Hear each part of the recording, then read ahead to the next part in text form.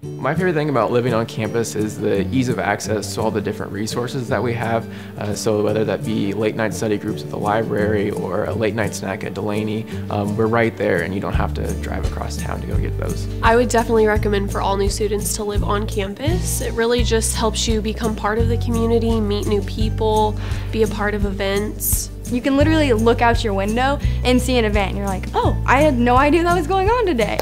So you never miss out on anything. Living on campus has allowed me to become very involved and meet all sorts of new people in my various organizations.